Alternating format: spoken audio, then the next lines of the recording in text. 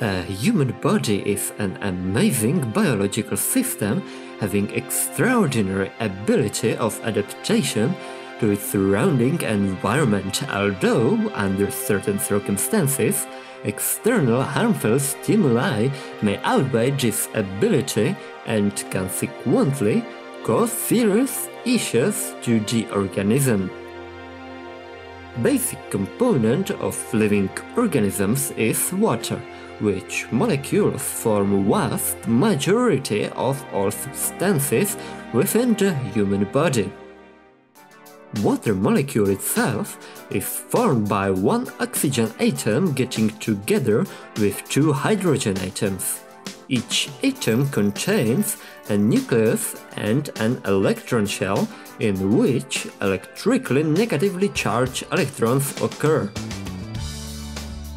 Oxygen has 2 electrons on its inner orbital and 6 others on outer valence shell, from where they can be easily shared with other atoms. To be fully satisfied, oxygen atom requires 2 more electrons, which can be provided most often by 2 hydrogen atoms in the real world. Atomic oxygen occupies more than 2 times more space than hydrogen. Therefore, shared hydrogen electrons spend much longer time in the outer valence shell of oxygen, which becomes negatively charged, and hydrogen positively charged. This state affects overall interaction of this molecule with others. From the outside view, H2O has 2 electrically oppositely charged poles, so we can consider it being a dipole, much like a bar magnet. In the proximity of many such objects, they turn towards the other ones by oppositely charged parts. This applies to every object containing 2 poles, including a water molecule. A positively charged portion of the water molecule will turn to a negatively charged portion of another molecule. The hydrogen bond is formed being strongest of all intermolecular forces acting between individual molecules. In an ideal environment, this process would spatially organize a large number of nearby water molecules into a pure water. Exposed to an external electromagnetic field strong enough for overcoming hydrogen bonds, water molecules will turn against the direction of the external field, positive portion towards a negative electrode and vice versa, negative portion to a positive one. Changing external field's polarity causes a corresponding change in the rotation of polar molecules. In alternating time-varying fields, individual molecules' position is constantly changing, but moreover, with increasing frequency, its rotation and motion is getting faster and faster. More movement means more mutual collisions more frequently, where each collision converts molecules' kinetic energy into the form of heat. The tissue heats up. To maintain optimal body temperature, human body uses reasonable thermoregulatory mechanisms, of which blood flow is clearly the most important. It supplies tissues with oxygen and nutrients, but also effectively drains away excessive heat via blood flowing into more distant parts where it can be easily dissipated by body surface. If, however, the temperature rises uncontrollably even with maximal utilization of body regulatory capabilities, excessive heat may cause severe tissue damage. Particularly vulnerable to overheating adverse effects are body parts with difficult heat dissipation, e.g. due to their limited blood flow, which is the case of our eyes. But endangered are also tissues requiring a low temperature, such as reproductive organs. Human body cells use a myriad of diverse proteins to perform many biological processes important for ensuring that the whole organism is functioning properly. Performing these tasks is allowed by their functional spatial conformation, which determines how they interact with other substances. Excessive thermal movement of water molecules may, after a certain time period, cause breakdown of weak chemical bonds, maintaining protein's functional shape. Spatially disorganized proteins are no longer able to perform their tasks properly.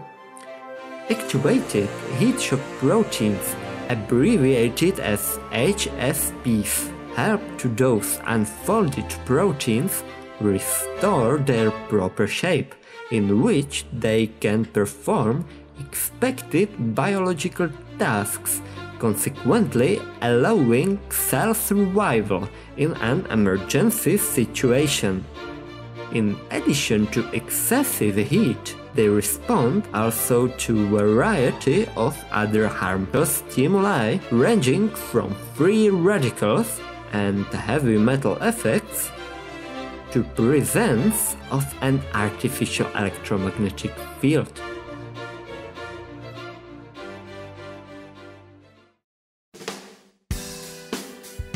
Genetic information of HSP70 contains several sequences triggering proteins' response to different harmful stimuli.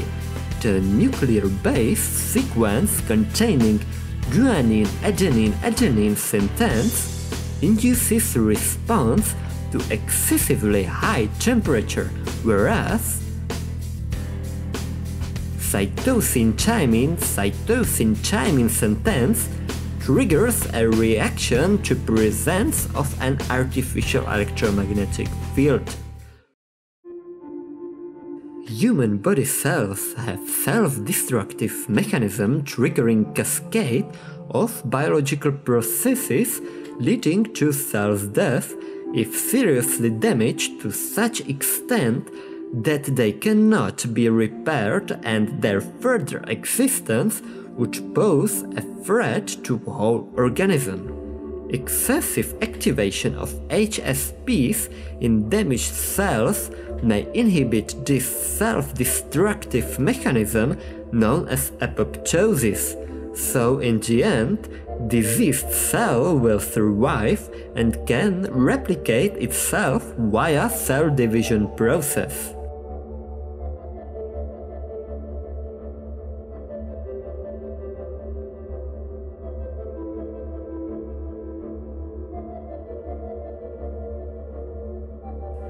After a while, population of defective cells may ultimately replace healthy ones. Cancer arises.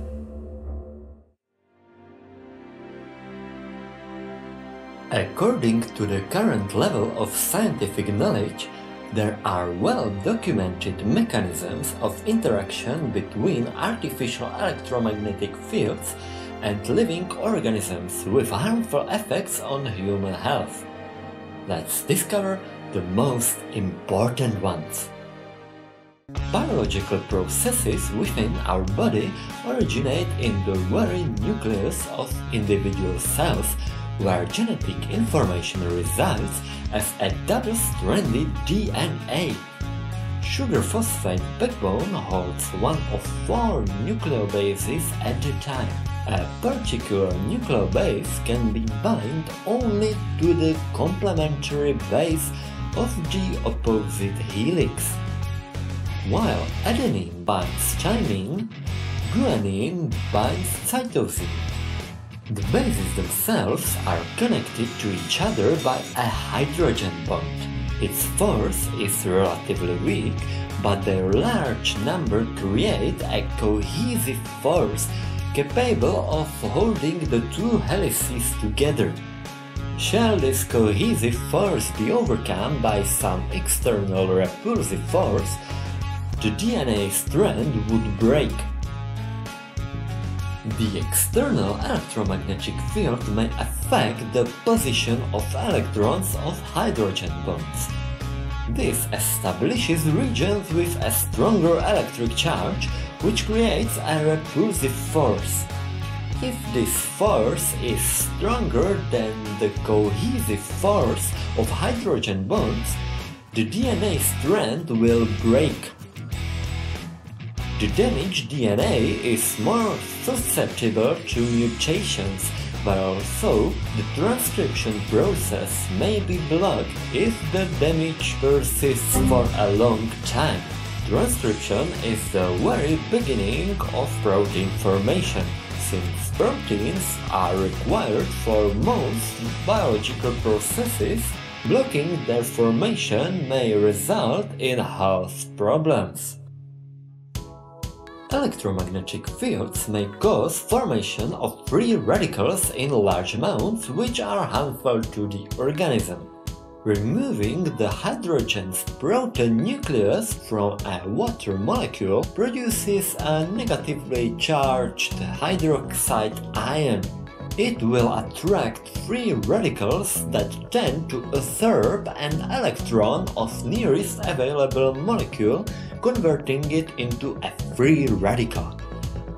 The damaged molecule remains with spare, unpaired electron. To be fully satisfied, it needs to pair with another electron. The molecule will tend to absorb it from the nearest molecule, and the same process continues until an antioxidant comes into play, a substance with excessive electrons, donating them to free radicals without becoming free radical itself. Formation of free radicals may also be beneficial. Our immune system produces them using the enzyme NADH oxidase, which is located on the outer side of cell membrane. In microbes' presence, the cell activates the oxidase that begins to form oxygen-based free radicals. This can then damage the microbe and kill it. If an electromagnetic radiation causes activation of this oxidase, newly formed free radicals may indirectly activate the receptor for an epidermal growth factor, which then triggers a sequence of biochemical reactions leading to transcription of genes regulating cell cycle, which may result in cell division. Excessive growth factor activity thus often accompanies various types of malignancy. Free radicals are also produced during an energy extraction in our cell power plants, mitochondria. Their inner membrane is covered with a system of 5 electron transport chain complexes in which energy conversion takes place. Simple sugar molecules are used to gain electrons that travel through the chain until they are eventually spent in the 4th complex during conversion of oxygen and hydrogen into the water. The electron transport causes movement of hydrogen cations.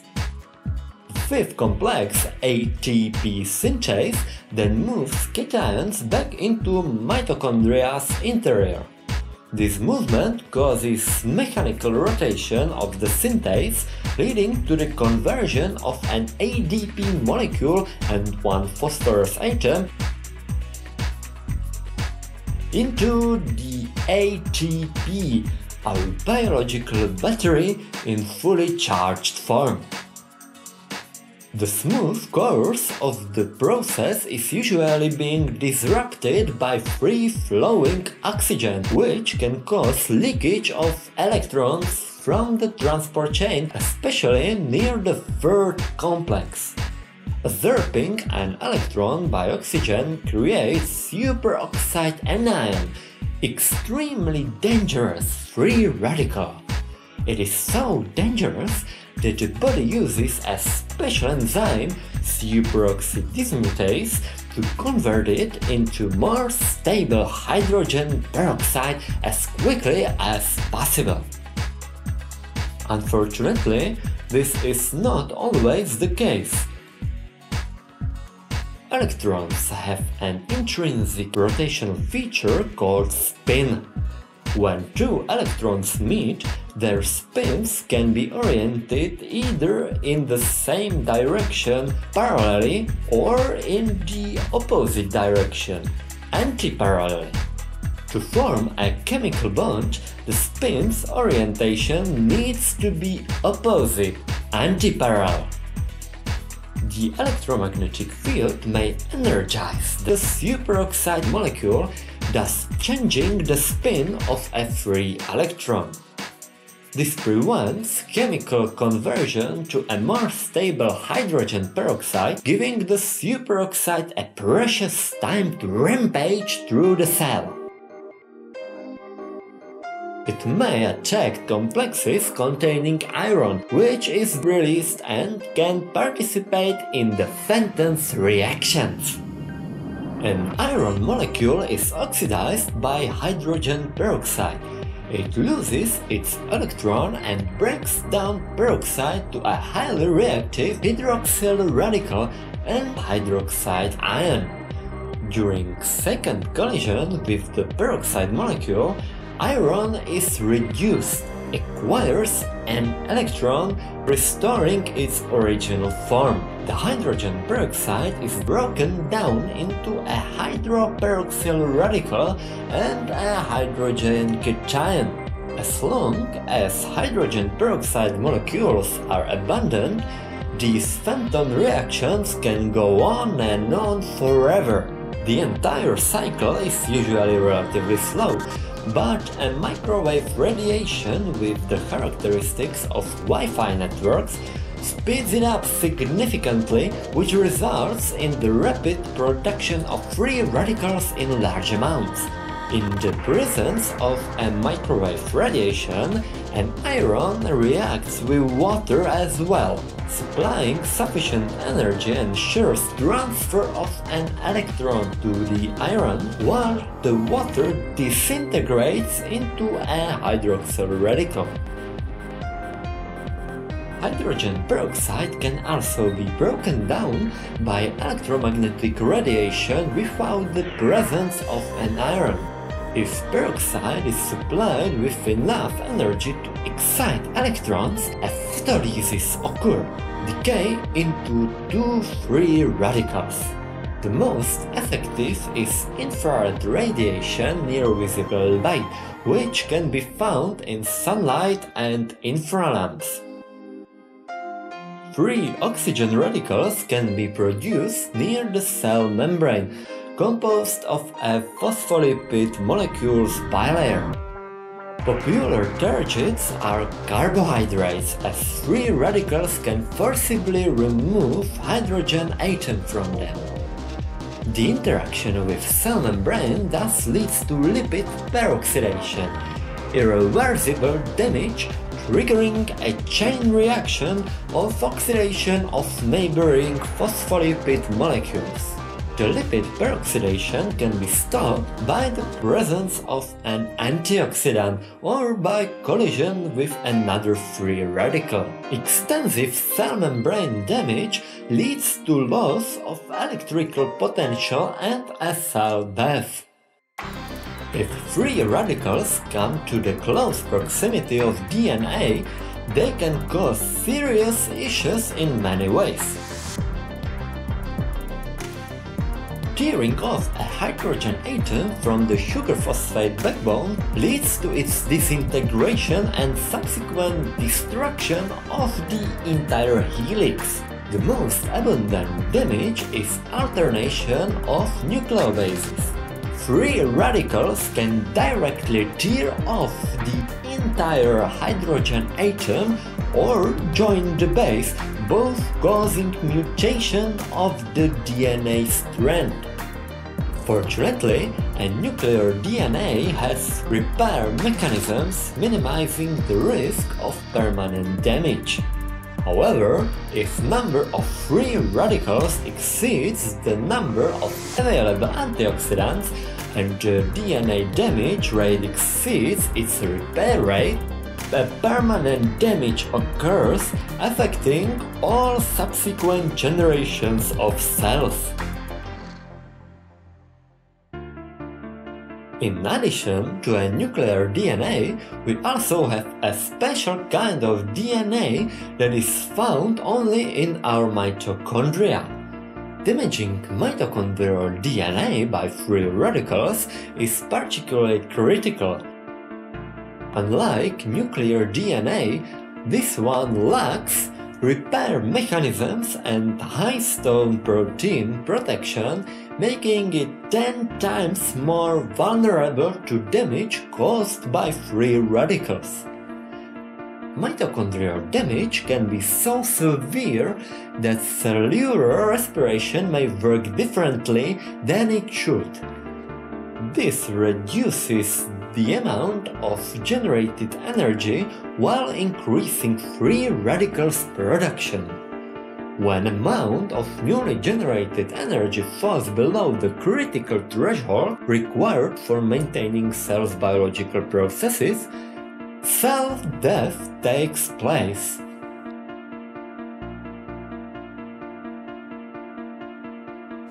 The first consequence of increased free radicals is depletion of natural antioxidant reserves. Without them, free radicals cause massive damage to important parts of our cells. Peroxidation of cell membrane along with direct DNA damage leads to serious impairment of cell function. The damage accumulates slowly, cells with altered genetic information divide, and after some time, whole organism ages more rapidly or even serious disease occur. Within a human brain, antioxidant activity is relatively slow. Combined with an excessively high intake of loosely bound iron, this makes the brain more susceptible to free radicals damage. Production of new neurons is very slow, so instead of malignancy, iron risk represents accelerated development of neurodegenerative diseases such as Parkinson's and Alzheimer's disease. Psychological stress, as well as physical overload, activates a sympathetic response of our nervous system that mobilizes us to fight or flight. This increases the oxidative stress of body cells. Sufficient rest suppresses sympathetic activity, which slows free radicals production, thus helping to retain good health during difficult times.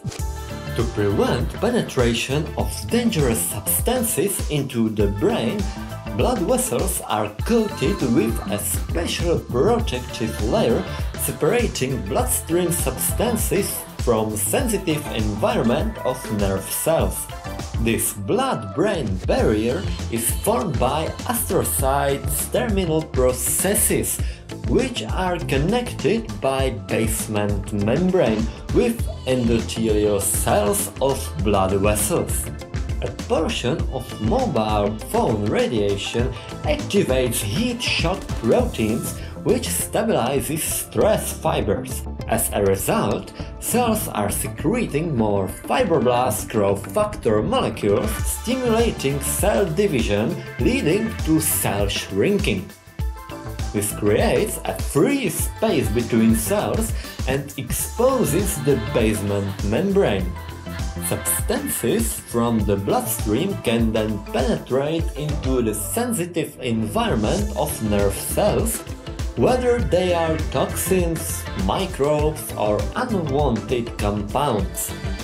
Due to increased blood-brain barrier permeability, unwanted molecules can damage brain tissue, which may manifest in many ways, from headaches and psychological changes through increased risk of inflammation up to the accelerated development of neurodegenerative diseases.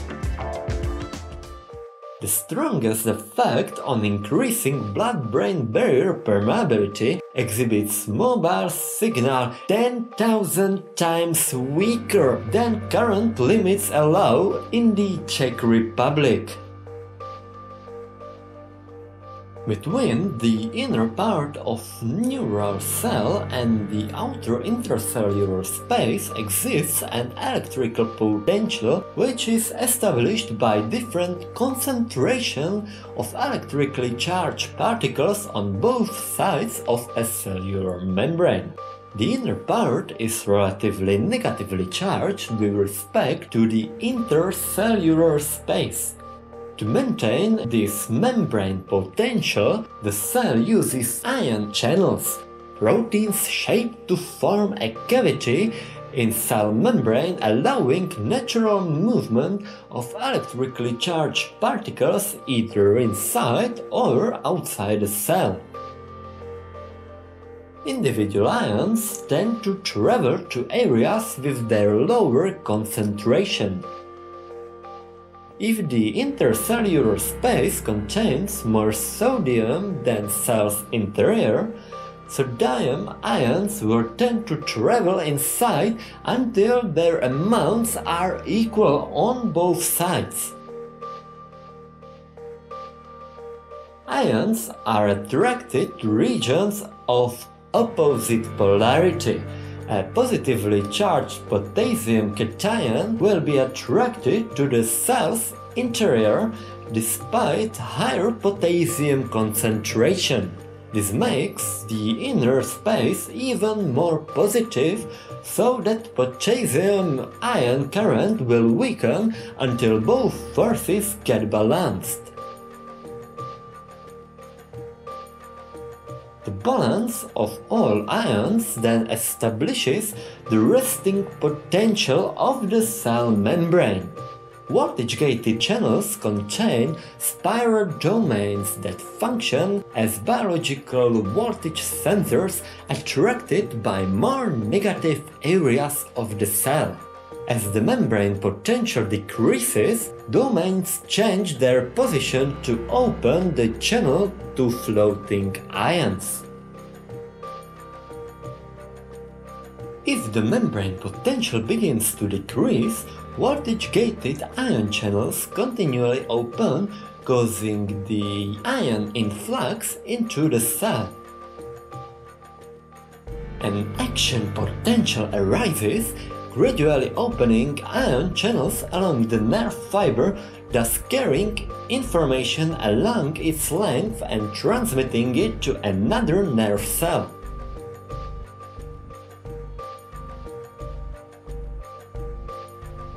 The external electromagnetic field may activate spiral domains, causing ion channels to open. Sodium cations can then move into the cell's interior, thereby reducing the membrane potential, which can induce an action potential. In the presence of a static magnetic field, an alternating electromagnetic field may cause movement of free ions which will be attracted in a certain direction according to their polarity. Suitable combination of alternating field intensity and frequency creates harmony between total external field and ions of particular element. During this ion cyclotron resonance, the effect of external fields is maximal. It can be so strong that ions movement will prevail in one direction in accordance with the field instead of chaotic movements caused by ion's own thermal oscillations. When such ion cloud is moving near spiral domains, it can force ion channels to open.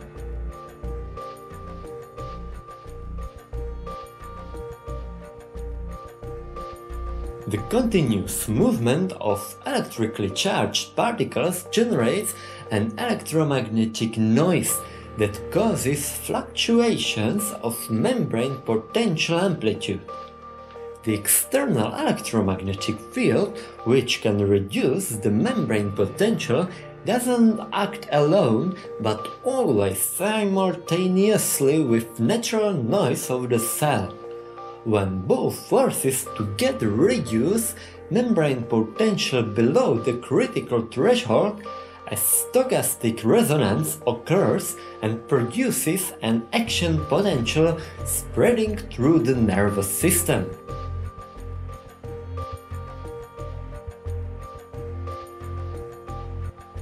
The crucial influence on the frequency of occurring artificial action potentials may have physiological state of our cells. Diseased cells have decreased membrane potential and higher noise, therefore stochastic resonance occurs more often. Our body thus becomes more sensitive to harmful effects of electromagnetic fields during an illness. The human eye brings light to the retina containing several types of light-sensitive cells. Rods and cones on the inner side transform visible light into an electrochemical information which is collected on the outer side by ganglion cells. Neurons using action potentials for sending information to the brain for further processing and creating an image of surrounding environment. Some ganglion cells contain a light-sensitive pigment melanopsin, allowing direct interaction with electromagnetic radiation in the form of a blue light. Unlike rods and cones, they react slowly but provide long-lasting information about intensity of an ambient light. They send it through action potentials to the suprachiasmatic nucleus, responsible for controlling circadian rhythms, the fluctuation of daily activity. The suprachiasmatic nucleus evaluates whether it is day or night and accordingly adjusts the biological processes by controlling production of important hormones. A bluish daylight inhibits melatonin production, which, in addition to ensuring good sleep, also functions as a super strong antioxidant. It is produced in the dark, mostly during night, the time of rest and regeneration. During the day, a serotonin is produced instead for ensuring our daily activity. An external electromagnetic radiation significantly reduces the melatonin production even in the pure darkness. This can result in sleep disorders, impaired quality of regeneration, and increased oxidative stress, which increases the risk of malignancy. It is therefore advisable to minimize the presence of an electromagnetic radiation sources at night, so our body has the opportunity to restore energy for the next day. A body water is not just some chaotic accumulation of molecules, but it forms various structures, allowing it to influence many biological processes. We know that the negatively charged oxygen will attract the positively charged hydrogen of a nearby water molecule, thus forming a hydrogen bond between them. Many water molecules can use these bonds to form a relatively stable structure, a cluster. Individual molecules may leave it, but are immediately replaced by others, so the cluster structure is preserved, in the same manner as sea wave is still a wave, although its individual molecules are constantly changing. Clusters can combine to form extensive structures up to the most complex superclusters. The water structured in this way exhibits different physical properties compared to the chaotic water mass. The more stable structure the water has, the more distinctive these differences are. Water clusters facilitate the initial phase of protein folding into their active shape, in which proteins can perform their biological function.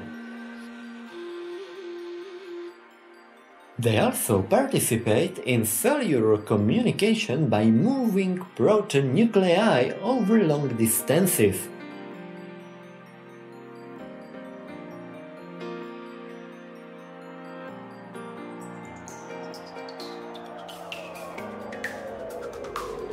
Clusters form various shapes according to the substances bonded to them.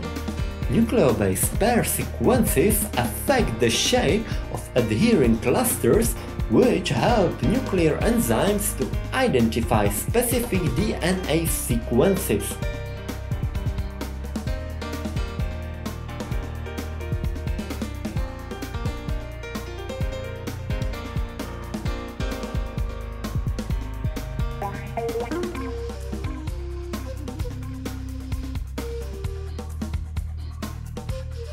Electromagnetic fields can affect the spatial arrangement of clusters. The self-symmetrical fractal structure of superclusters allows them to simultaneously respond to a large number of frequencies while maintaining relatively small dimensions.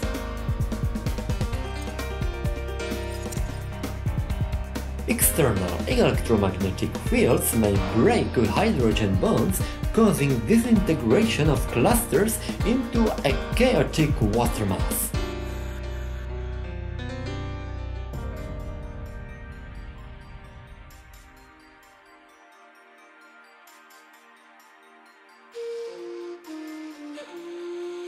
This changes the physical properties of body water, leading to biological changes.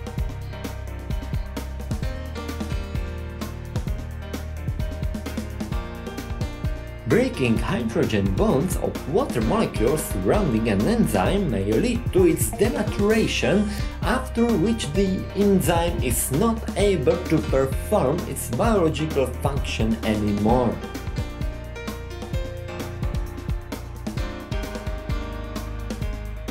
Cluster disintegration also impairs cellular communication, as the resulting destination of a protein nucleus in a chaotic water mass will be significantly different than in the structured water.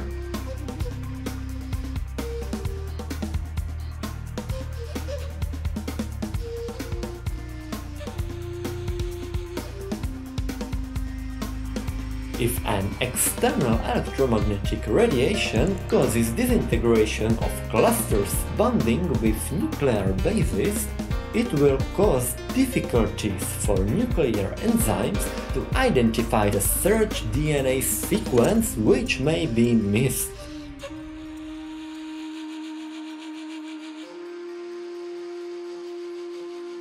A cluster disintegration caused by external electromagnetic fields can transform a significant portion of our body water into a chaotic water mass with different physical properties. This leads to an impaired quality of cellular processes. Long-term exposition leads to damage accumulation, which may cause health impairments. An uncontrolled exposure to an electromagnetic radiation may lead to impaired health, quality of life, and development of serious illnesses, like exposure to toxic substances in our environment. For maintaining high quality of life, we do not need to get rid of electronic devices and smart technologies using our daily activities. At the same time, we need to be aware of possible health risks inherent to their usage and implement appropriate measures mitigating these risks. Based on the current level of scientific knowledge, it is best to follow the precautionary principle, considering all artificial electromagnetic fields being harmful to a human health. Setting hygienic limits, legislative anchoring, and assessment of complicated situations should be based upon the ALARA principle, ensuring the lowest possible levels of electromagnetic fields with which electronic devices still perform their function. This needs to be ensured in the law by responsible authorities. Now, in their hands is our health, health of our children, and health of all future generations.